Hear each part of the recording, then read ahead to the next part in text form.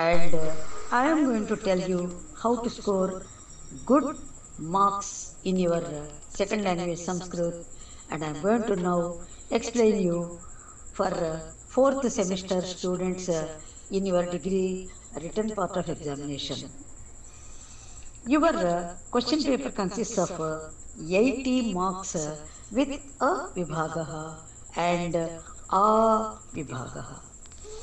A vibhagaha consists of 20 marks and there are 6 questions given, out of which you can answer any 4. The first question talks about say Kavi Parichaya of Vivekananda Vijayam. Kavi Parichaya of Vivekananda Vijayam, and this Kavi Parichaya will be very brief.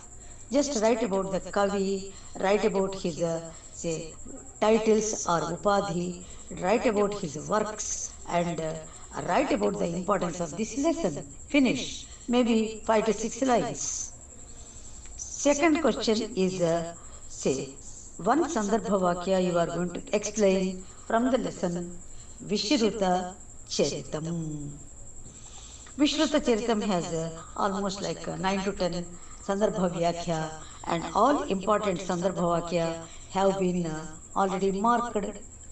Please look into the PDF, you will find all important say Sandarbha Vyakya. Question number 3 consists of Krudanta Rupani, and this Krudanta Rupani will be say given from your grammar part. There are 8 children. They are going to give you 5 words, and just you have to tell you that what is the combined form of say so and so Krudantamu to so and so verb. That is enough. Only telling what say words come together to make this Krudanta Rupamu. 5 words are given and you are answering all 5. Only you are writing the mixed form of the 2. And with no choice, 5 words, 5 marks. Next come again Sandarbha Vyakya. This is from Chitrapata Darshanam lesson. Chitrapata Darshanam, the story of Rama, Sita and Lakshmana. You are going to get one Sandarbha Vyakya and you are writing Sandarbha Bhavaha along with Kavi Parichayaha. Kavi Parichaya part you are writing in say Devanagari Livi, like name of the Kavi, name of the lesson and name of the resource book. These 3 you are writing in Devanagari Lipi, remaining all in English. This question carries 5 marks. Next from Dhruvopakyanam. This Dhruvopakyanam lesson you are going to write about the Kavi. Just like Vivekananda Vijayam, Dhruvopakyanam also will be given for your Kavi Parichaya. Write about the Kavi in brief.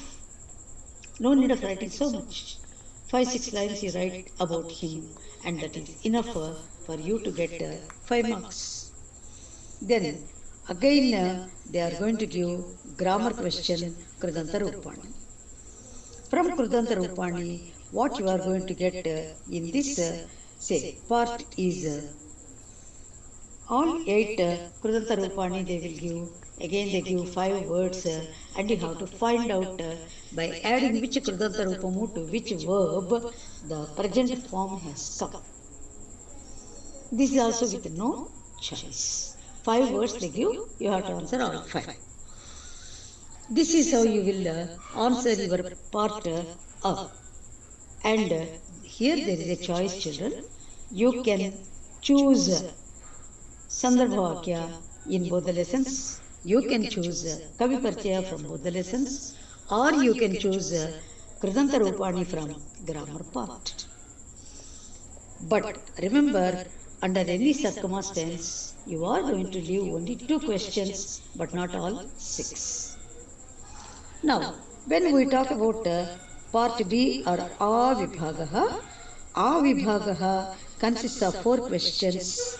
Question 1 talks about Sandarbha Vyakya and say Pratipadartha, Bhava, Anvayakrama, Padavibhaga, Kavi Parichaya and Vyakarana Amsha as how you were learning in your say first semester, second semester, third semester also.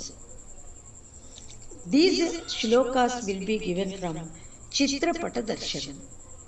They give you 4 shlokas and you are asked to answer any 2. So, this is a internal choice question. You can choose any 2 shlokas that you already prepared. And all the important questions are given in the PDF, children. Please follow PDF. Coming to question number 8, there is a Nibandha Prashna, again internal choice. Nibandha Prashna is asked from Chitrapata Darshanam from your Nataka Vibhagam and Vivekananda Vijayam from Gadya. Out of these 2 you can answer any one, and this question consists of 15 marks. Question number 9 also consists of Nibandha Prashna only, and this Nibandha Prashna will be from again internal choice, that is either from Vishwata Charitam or from Dhruvopakhyan. You can select one and you can write the whole story in English. Children, just remember, you are not going to miss quotations. Quotations will be given in Sanskrit. Minimum 4 quotations you are supposed to write in your essay.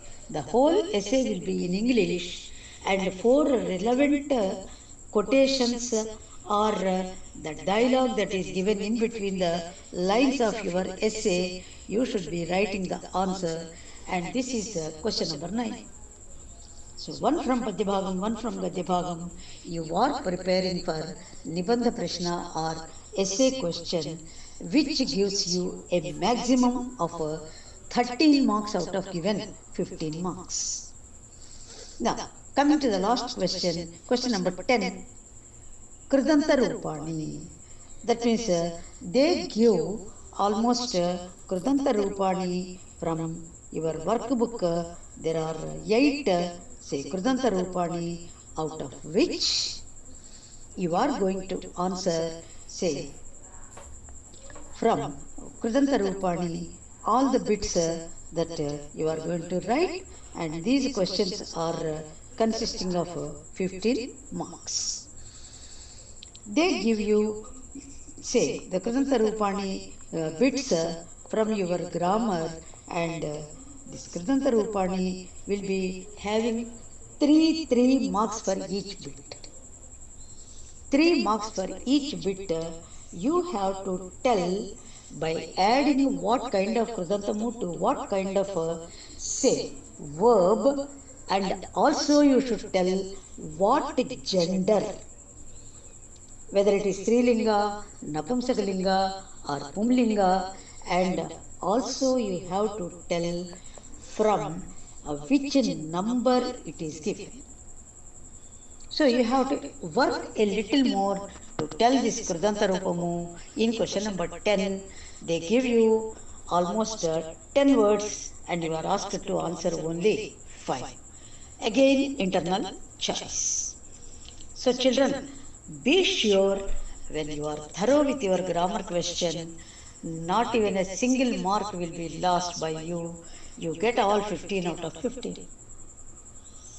And this is what the structure of your question paper with part A and part A, 20 plus 60, 80 marks, and you know the remaining 20 marks are from your internal assessment that is given by your lecturer in the college.